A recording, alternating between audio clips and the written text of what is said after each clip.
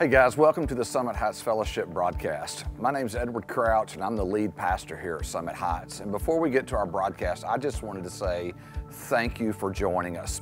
If you have a few minutes today, check out our website, summitheightsfellowship.com, and you'll learn all about our church. We have a great student ministry, an incredible children's ministry, preschool ministry, and we do small groups all over our community, from Mineola to Quitman to Winsboro, Hawkins, even in Big Sandy. We would love to have you check us out one Sunday. If there's anything we could ever do for you, please take a few minutes, go to our website, fill out that prayer card on our website, and we would love to pray for you, reach out to you, or minister to you in any way we can. Again, thanks for joining us today. We hope you enjoy the broadcast. If there's any decisions or questions you have at the end of our broadcast, please reach out to us at our number on the screen or on our website. We would love to visit with you. Have a great day. Enjoy the broadcast. Hey, I love Easter, and here's the crazy thing about Easter.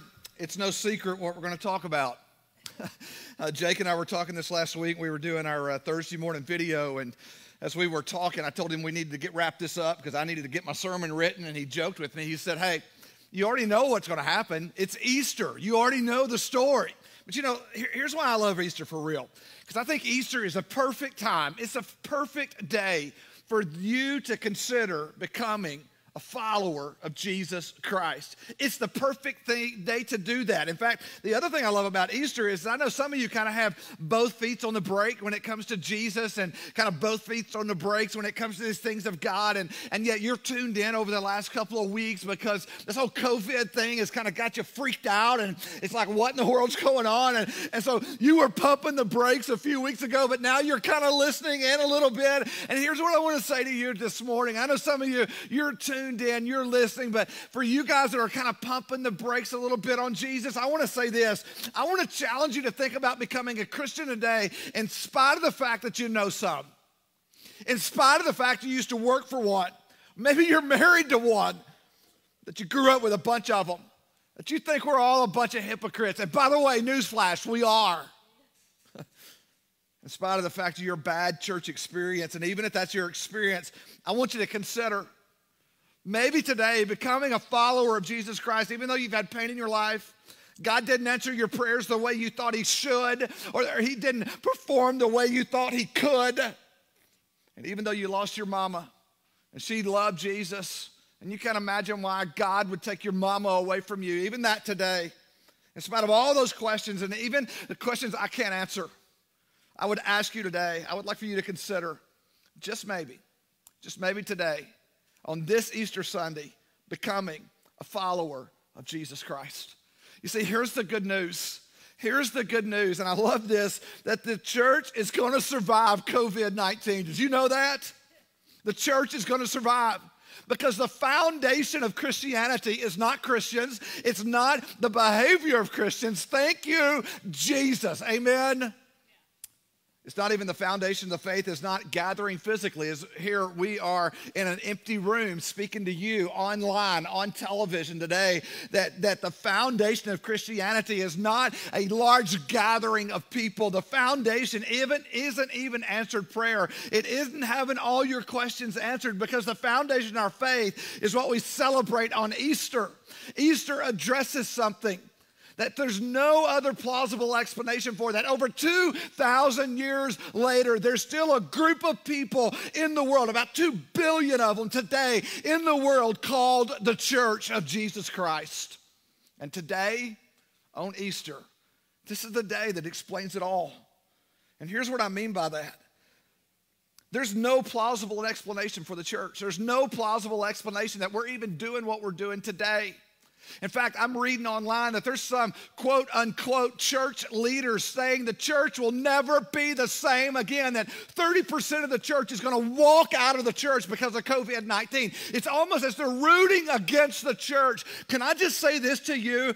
There are millions and millions of people around the world today, about 2 billion people today on this weekend, celebrating a Jewish carpenter that never went about 30 miles from his house, that went public for about about 3 years of his journey, never wrote a book, never gave a speech that was recorded, never had a funeral. They haven't found his death certificate yet. And over 2 billion people today are lifting up their hands, singing songs in languages you and I cannot understand all over this world. And there's no plausible explanation except for the resurrection of Jesus Christ. That's it. There's no other plausible explanation. And by the way, if you don't believe the church is going to survive after COVID-19, then I think you're smoking something and you need to put it down. Amen? I'm just going to say that. You know, there's a guy in the story, and we've told you this before, in the whole story of Christianity, there's this guy named Nero. You probably know that name. He used to feed Christians to lions. But most of you couldn't name one reform that he did all through the Roman Empire. And yet he's a footnote in this story today. There's a guy named Caesar Augustus, and we know that. We know this guy. In fact, you couldn't name one of the reforms he did for Rome, and you probably couldn't tell me anything about him unless you're a history teacher, but yet every single Christmas, every single year, that he has become a footnote in the story of Jesus Christ.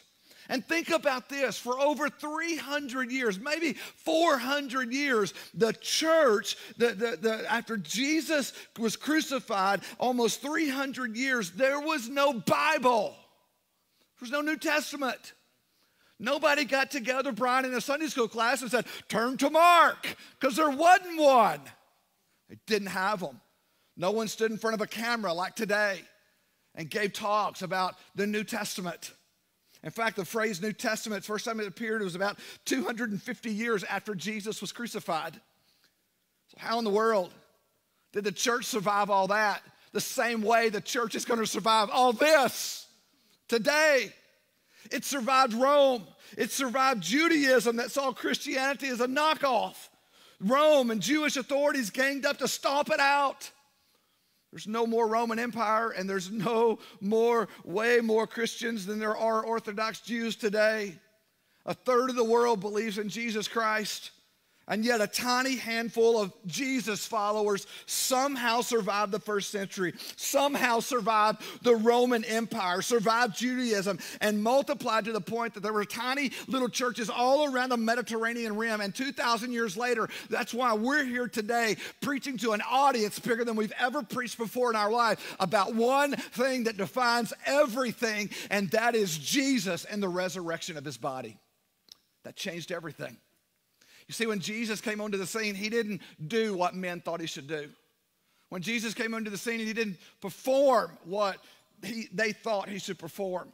In fact, one of Jesus' biggest problems with the religion movement is that Jesus had two problems. Number one, his mission was the problem. Jesus had a missional problem with people out there. He didn't do what the religious expected. He didn't do what they thought he should do. You see, Jesus did not lead any kind of liberation or revolution. I'm going to liberate a group of people. And that wasn't his mission. He never even said, let's start a revolution. Let's turn over the status quo and let's do something new. No. Every once in a while, someone would try to kind of pit him against the government and Rome and all that. And Jesus' simple response was, say, look, dude, give to Caesar what's Caesar's, give to God what's God. And they said, no, you talk about a kingdom, Jesus. A kingdom means you're going to reign, right? You're going to have this kingdom, right? You're trying to start a new kingdom, aren't you, Jesus? And here, I love Jesus would disappoint him. He said, yeah. By the way, did I mention that my kingdom's not of this world? But did I mention, hey, Pilate, you don't need to be threatened by me. Rome, you don't need to be threatened by me. My kingdom's not even of this world.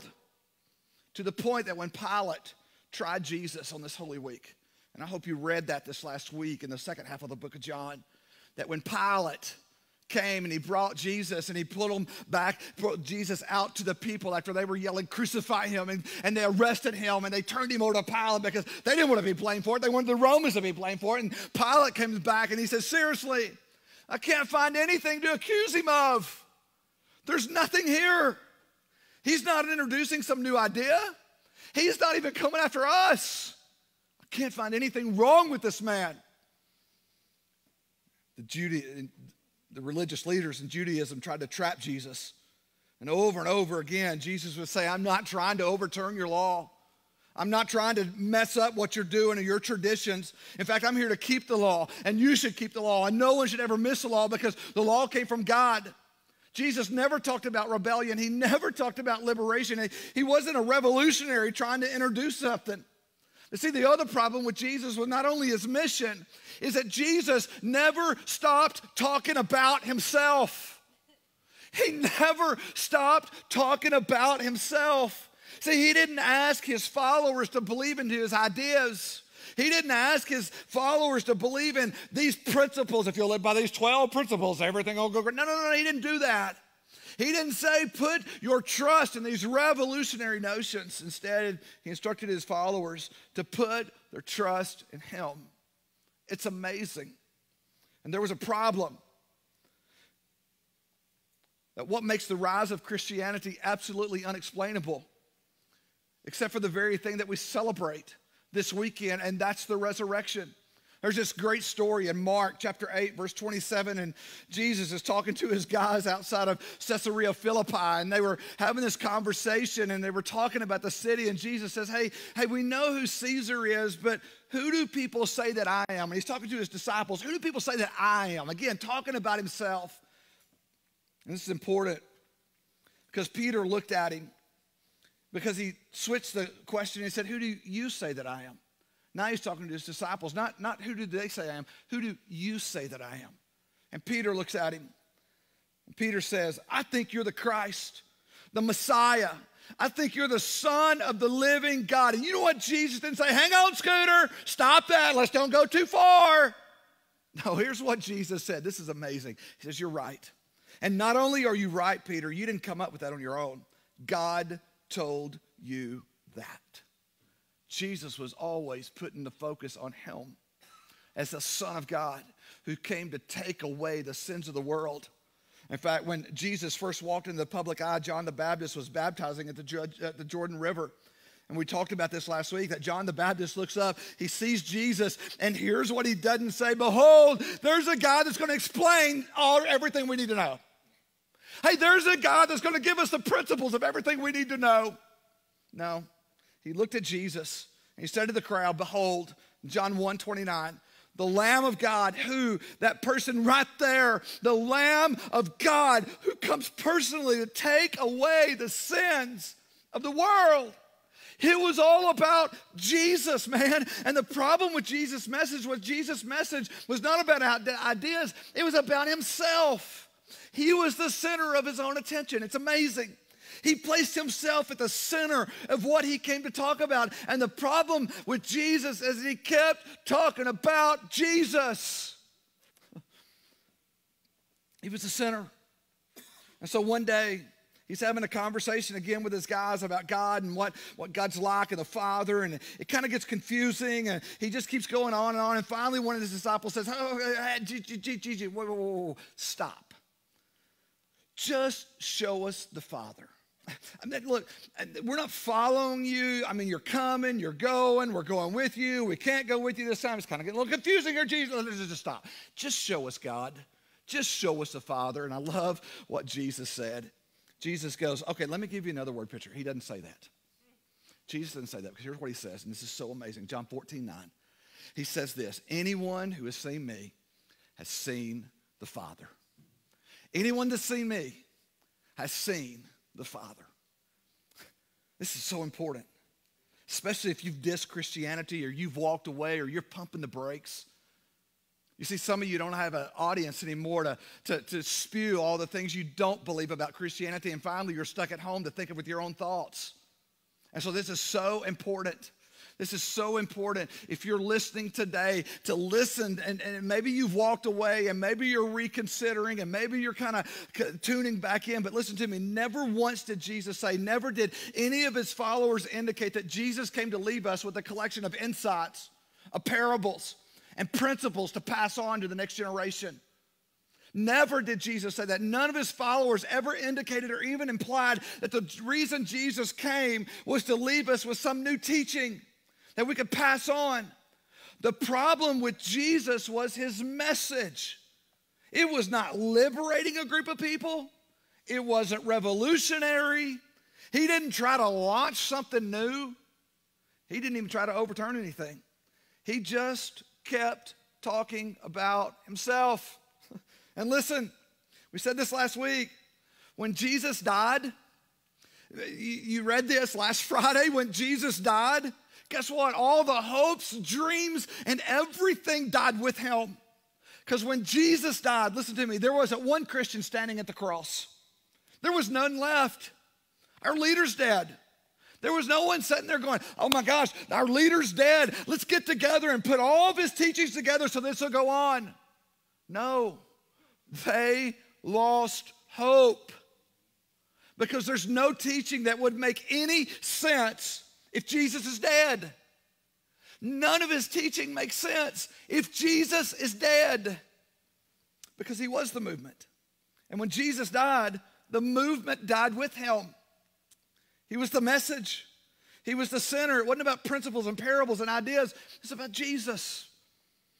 In fact, it's so interesting that even before Jesus was crucified, his closest followers abandoned him. The very guys that we get the New Testament from, those guys abandoned Jesus even before he was crucified. And Peter, remember the one that says, you're the Christ, Son of the living God? And Jesus said, bingo, God told you that. Even before Jesus is crucified, he's sitting by a fire, and a little middle school girl comes along, and she recognizes Peter. She keeps looking at Peter, and she looks across that fire and said, hey, aren't you one of those guys that follow? Aren't you one of those followers of Jesus? And Peter didn't say, yes, he's the Christ. You know what Peter said? You got the wrong guy, girl. And she pushed him. And Peter pushed it even further. And he cussed her. He said, I don't know him. And totally denied him. And totally disbelieved. It's amazing. Listen, when Jesus was arrested, they lost hope. They lost faith. And when he died, the movement died with him. There were no followers of Jesus after the crucifixion because messiahs don't die. And Jesus claimed to be a messiah. Sons of God can't be killed. And Jesus claimed to be the Son of the living God, the one and true God. Resurrection and life can't be crucified, amen? Doesn't make any sense. On more than one occasion, he said, I am the resurrection and the life. So how in the world, the big question is, how in the world after a man who so associated himself with a message was crucified, how in the world did that happen? I mean, how is it today that we're even still here? That 2 billion people still call his name and claims he's Lord? How is it that this crazy movement that died when he died even survived the first century and will survive this little pandemic? Here's how it unfolded. Hopefully you read about it this last week in the second half of the book of John, Holy Week, early in the week. On the first day of the week, while it was still dark, Jesus had been crucified. And so they took Jesus' body and they wrapped the body up because it was about to be the Sabbath, and so they were in a hurry. And so they wrapped the body up and they prepared the body the best they could because they knew the Sabbath was coming and they knew they could come back and prepare the body later. And so they went and they put him in a borrowed tomb as quickly as they could because it needed to be done. And they knew it was going to have to be redone, so they quickly done that. And so the women show up after the Sabbath. After the Sabbath is over, they go to the tomb.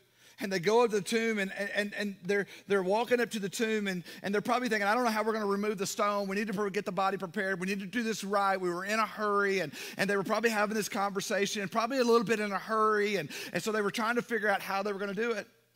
And so on that first day of the week, while it was still dark, Mary Magdalene, remember, in the first century, women had no credibility. So don't miss this if you're out there and you're thinking that God doesn't care about women or the church has mistreated women. Listen, the church may have mistreated women, but God never did. So notice this story right here. Don't miss this. I'm telling you, this is huge for some of you that have a resentment towards man in the church. God has been represented by some sinful men. All sinful men represents God. But I want you to see this story. Don't miss this. It's huge that in the first century, women had no credibility. In the first century, women could not appear and testify in court.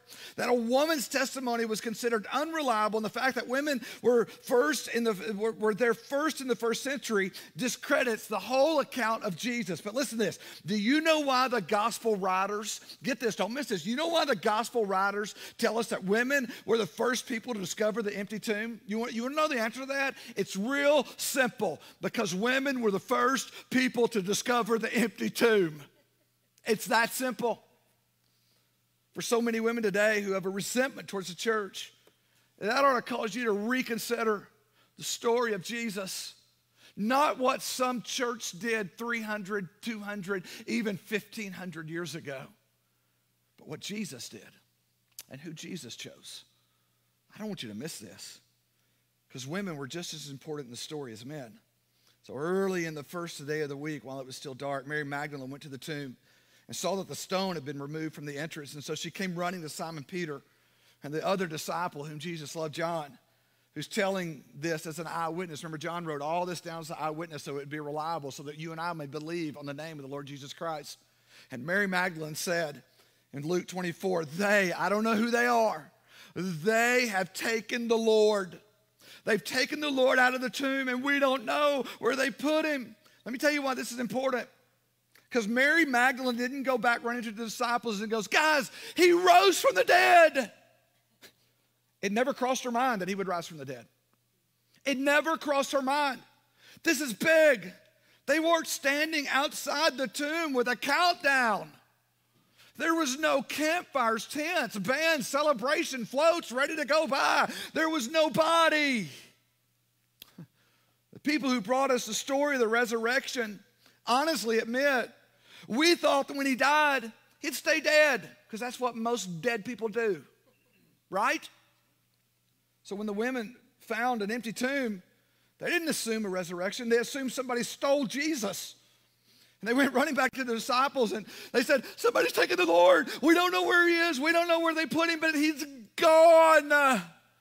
Luke tells us how the men responded to this in Luke 24. But they, the men, they didn't believe the women, because their words seemed like nonsense, you think? They listened to these women, they said, you're crazy. You went to the wrong tomb. It's nonsense, man, come on. No wonder they don't let y'all testify in court, right? So Peter and the other disciple, John, started running to the tomb in John 20. And John bent over when he got to the tomb, but he didn't go in. He just bent over and looked at the stripes and the linen laying there. You know why John didn't go into the tomb? Because it's a tomb, right? And Simon Peter just came along beside him and just blew right past him, went straight into the tomb. And he saw the strips of linen laying there and the cloth that had been wrapped around Jesus' head. And finally, John gets the courage. As Peter just rushes in, because that's just kind of Peter's personality, just rushes in. Then John gets the courage and he steps into the tomb. And I love this in John 20, verse 8. He, John, saw and believed. He saw something. He saw something. He saw something that changed everything. Do you know when John, who spent 3 years with Jesus, finally believed? It wasn't his teachings, it wasn't the miracles, it wasn't the crucifixion, it was an empty tomb. That's when he believed. You see, Jesus' followers re-engaged the message of Jesus Christ. What I'm asking some of you to do today, I'm asking some of you to engage it for the very first time, because Jesus' followers re-engaged Jesus and the message of Jesus, not because of a crafty message that he had, not because of the crucifixion of Jesus, although it was important that his body and his blood was broken and shed for us. Jesus' followers re-engaged because of someone they saw. Jesus. They saw Jesus alive.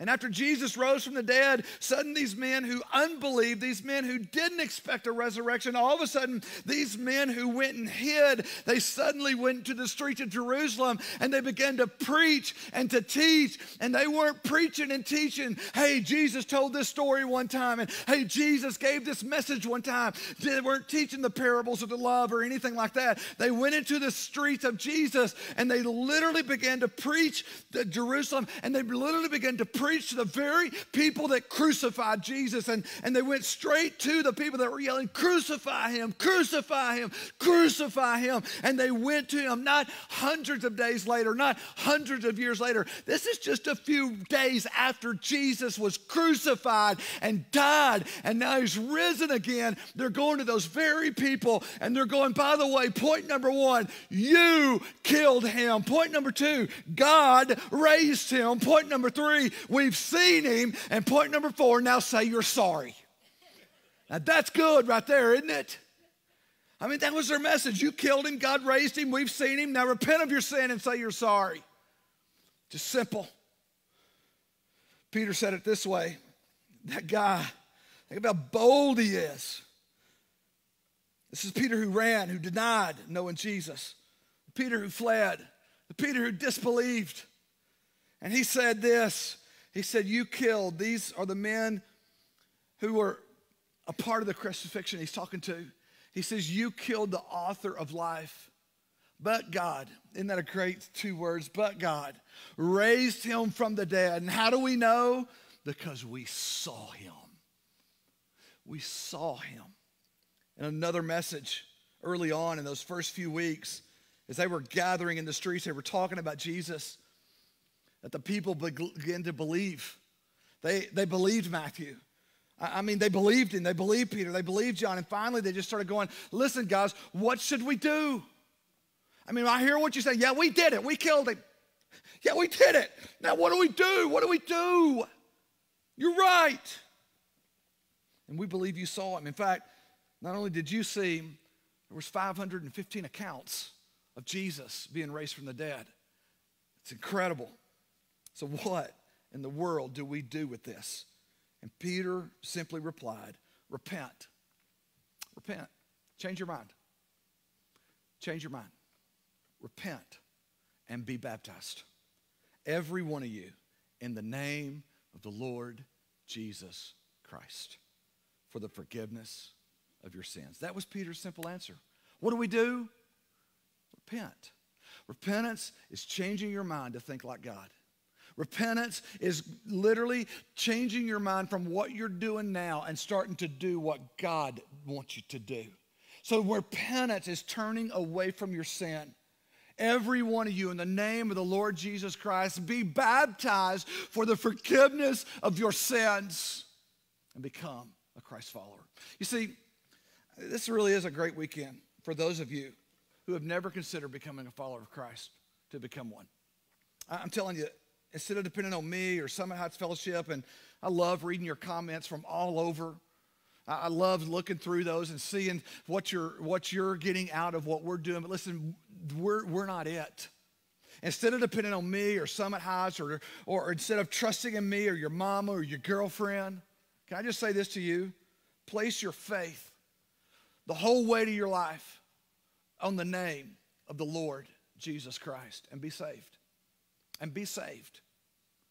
Because see, everything we do today is about him. Everything. Your weight, your faith on what Christ did for you. He loves you for the forgiveness of your sins. You see, the resurrection of Jesus Christ is the reason we're here today. How did the church survive? How did the movement begin? How did the movement move through the first, second, third, fourth, fifth, sixth centuries? Why is it today that over 2 billion people are gathering around the world, even in social distancing, and they're celebrating the risen Christ? It wasn't because they thought we needed to get a book together. It wasn't because they thought that they needed to get his teaching in circulation, because when Jesus died, there were no believers. The movement was dead. And what re-engaged his followers, what changed everything, is that Jesus Christ was resurrected from the dead. He came back to life. And the resurrection of Jesus Christ punctuates the point of the crucifixion, which is the forgiveness of sins. So here's what it means for us. It means if you're a Christian, your hope's not in vain. It means your hope is not in vain. That when Jesus said, he means, I am the resurrection and the life. And you've heard me say this more than once through the years, and I'm going to say it again, but I'm just going to tell you this. If a man can predict and pull off his death and resurrection, then I'm just going to go with whatever he says. Amen? Because I've never met anybody else like that. I've never read anything about anybody else like that. There's not another person in history that's ever done that. That's what defines him. That's what defines our whole movement, is the fact that he predicted he would die, and he predicted he would only be dead for 3 days, and 3 days later he arose, and 515 people testify over 9 ancient documents, both in and out of the Bible, back up that Jesus Christ rose from the dead. I'm telling you, it's incredible. You see, we believe, and we believe because of something happened, and Jesus rose from the dead. And Peter and Andrew and James and John and Matthew and James, the brother of Jesus, hello. What would it take for you to believe that your brother rose from the dead? And James believed that Jesus was the Son of God. Come on. So we believed. Then we didn't believe. But then we believed again. Not because of what he taught, because of what he did. Because of what he did. He rose from the grave. And that's why, no matter how bad your church experience has been, no matter how crooked the last Christian you did business was, and you've called him and called her every name in the book, and no matter what you saw in your Christian home growing up because your dad was a deacon and he did some pretty bad stuff, and your mama and all that stuff that you grew up with, and the stories you read and the offenses you've picked up from other people, no matter what you've seen in the terms of hypocrisy of the church, no matter how many unanswered prayers you've had or how disappointed you've been with God, I would say to you on this Easter weekend, you really should give Jesus another look. Give Jesus another look. Not because of what he taught, but first and foremost because he claimed to have died for your sin. And nobody's ever claimed that. Nobody's ever claimed for that. When Buddha died, he said, I strive. When Jesus died, he said, it's finished. It's done. He died for you. But he didn't stay dead. He rose from the grave to conquer death and hell. And maybe today, you would engage or re-engage for the very first time. So here's what I want to do.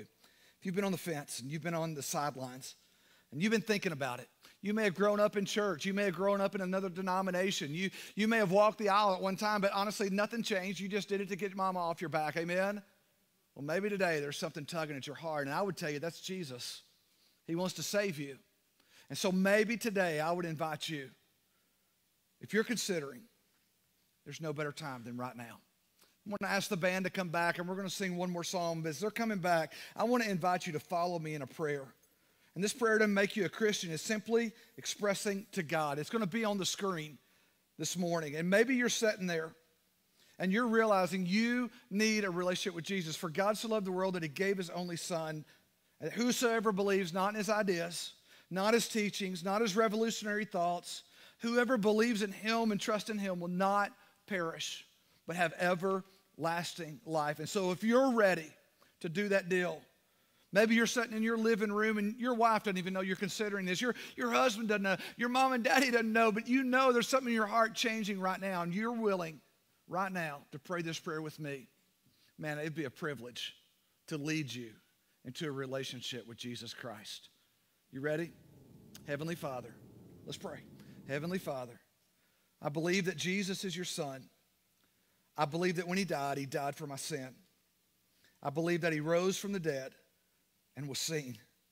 And in this moment, I place all my faith in his death on the cross as the payment for my sin.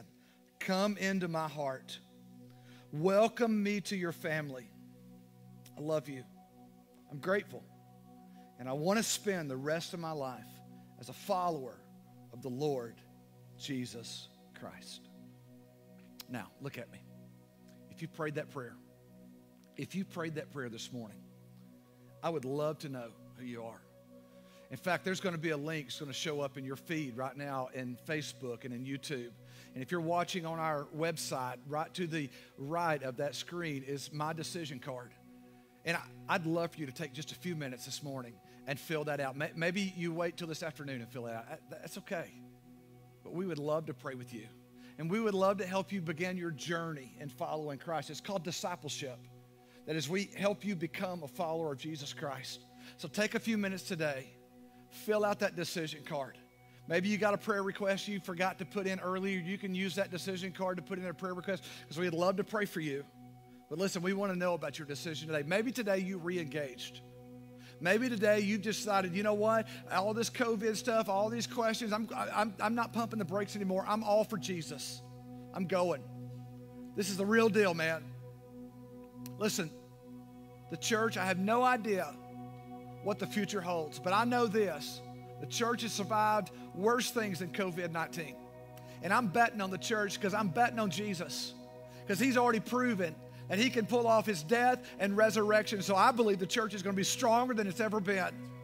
And we're going to see things that we've never seen before in our lifetime because he's still on the throne. He rose from the grave and he is our risen Savior. Amen? Amen. Let's sing together and we'll see you next week. Hey guys, welcome back. We hope you enjoyed the broadcast today. And if there's any decision you felt like God is leading you to make today, we would encourage you to make that decision and to go online. There's a prayer tab on our website that you can go to. We'd love to pray for you. We would also love for you, if you accepted Christ today, to send us a text. We have a number at the bottom of the screen that you can text us the word accept if you accepted Christ, or if you would like to know more about baptism, just shoot us a text with the word baptize to that number on the screen and we'll get to you, I promise you. Hey, have a great day, and listen, if you're looking for a great church and you don't have a church home, come visit us one Sunday. We have 2 services, 1 9, 1 at 11. We'd love to see you. Have a great week.